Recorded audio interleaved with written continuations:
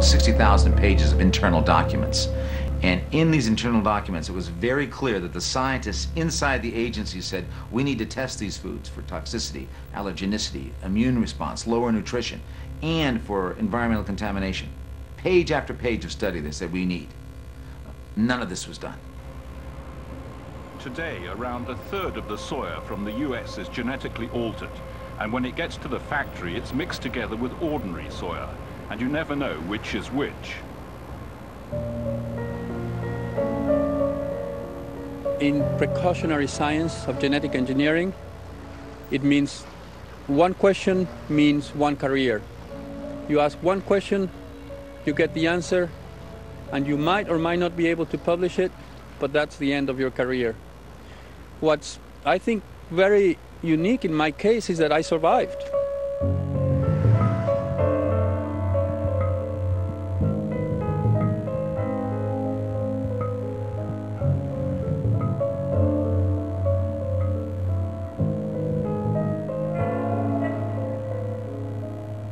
The attack on scientists is very well structured by the biotech industry. It's systematic, it's worldwide, it's very coordinated.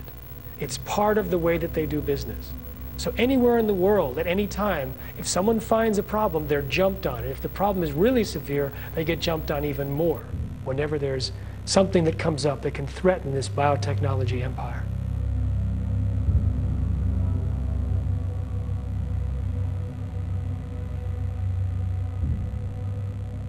Companies exist to make money. They don't exist to entirely for the public good. They exist to give profit back to their shareholders.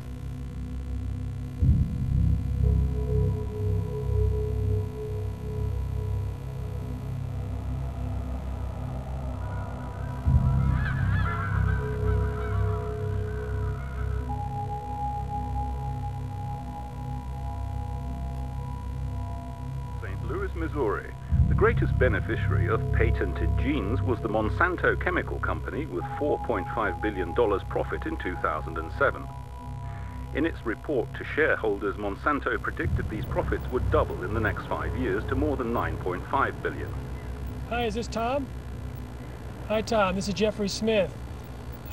You're one of the more than 24 farmers that gave him a call describing problems with pigs that couldn't get pregnant because of the GM corn. Is that right?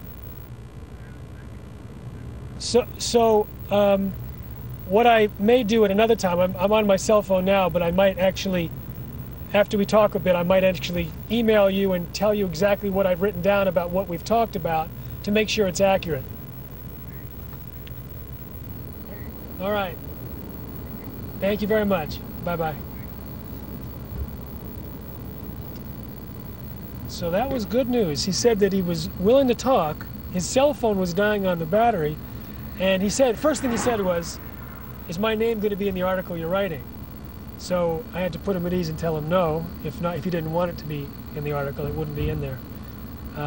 That's why we don't have a lot of whistleblowers. The farmers are not interested. A lot of scientists are scared about it. And that's the whole state of the art right now, where almost all scientists focused on genetically engineered research are funded directly or indirectly by industry. So we're in a very dangerous situation because there's no real independent science.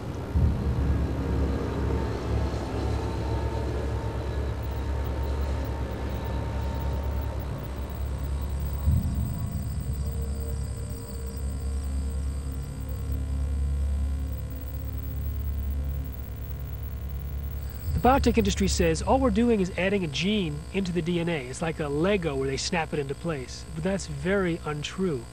When the single process of insertion can change the natural DNA in many ways that are unpredictable, and they could lead to toxins and allergens and new diseases and antibiotic-resistant diseases and nutritional problems. Most of the soy grown in the United States is Monsanto's Roundup Ready soybeans, where they take the soybeans and they put into the DNA a gene that allows the plant to be sprayed with Monsanto's Roundup herbicide. and it will kill all of the weeds around the plant, but the soybean plant will survive. So 86% of the soybeans in the United States are genetically engineered to withstand Monsanto's herbicide.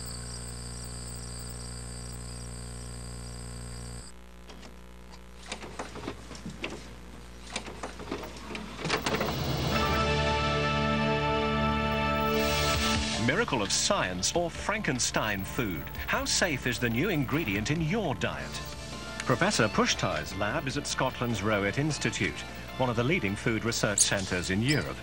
Scientists here are trying to find out whether long-term consumption of GM foods may affect health. The professor is so concerned about the implications of his discovery, he's decided to publicise his findings early. As a scientist looking at it and actively working on the field, I find that it's very, very unfair to use our fellow citizens as guinea pigs.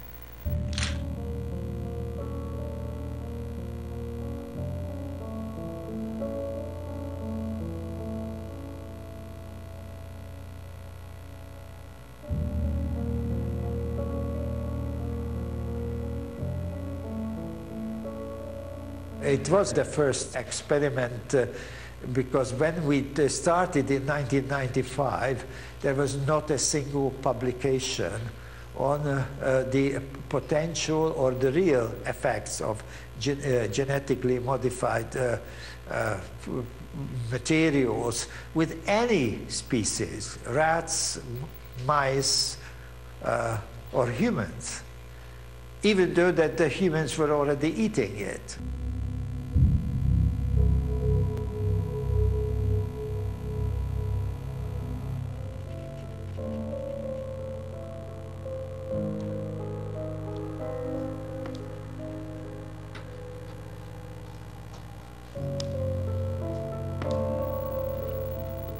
This is the same variety of potato, Desiree, that we used for genetic engineering in 1995. This is the particular potato variety which is one of the easiest to genetically engineer. And the point of the whole genetic modification experiment was to protect the potato against aphids, which are one of the major pests in Scotland. They attack the potato, the green parts of the potato. And we observed that that particular lectin which we used, which we took from the snowdrop bulbs, did protect the snowdrop bulbs against all sorts of pests attacks. And we had hoped that if we take that particular gene and transfer it, engineer it into the potatoes, that will also be protecting the potato against insect attacks, which in fact it did.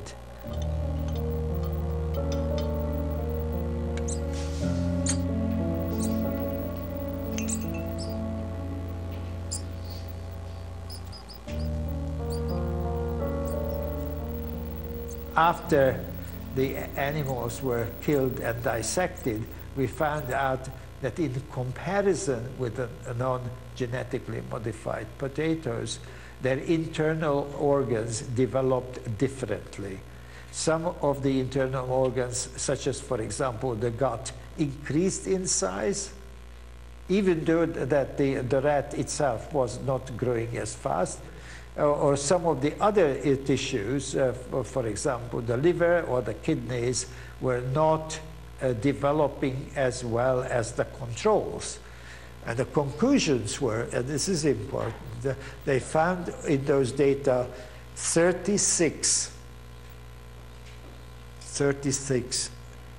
very highly significant differences between the GM-fed animals and the non-GM-fed animals.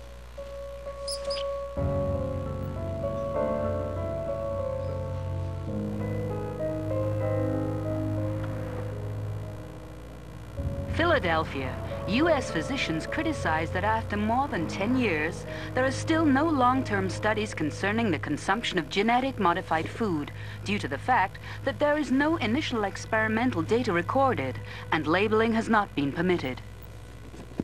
So, even though I'm not a scientist, I worked with more than 30 scientists over 2 years to document the known health risks of genetically engineered foods. And the first part of the book is the documented health risks. And there's 65 different health risks divided into sections. Now, the first one that I chose to highlight within evidence of reactions is Dr. Pustai's work. And the reason why is that Arpad pointed out that it was basically the process itself of genetic engineering that caused this significant damage. So only the genetically engineered potatoes caused the problem. The rats that were fed the natural potatoes along with the same insecticide did not have the same problems. So his brilliant design showed that it wasn't the insecticide that caused the problems. It was somehow the process of creating the genetically engineered potato. And he used the same process that's used to create the other genetically engineered crops on the market. The rats ate them for more than 100 days, the human equivalent of 10 years.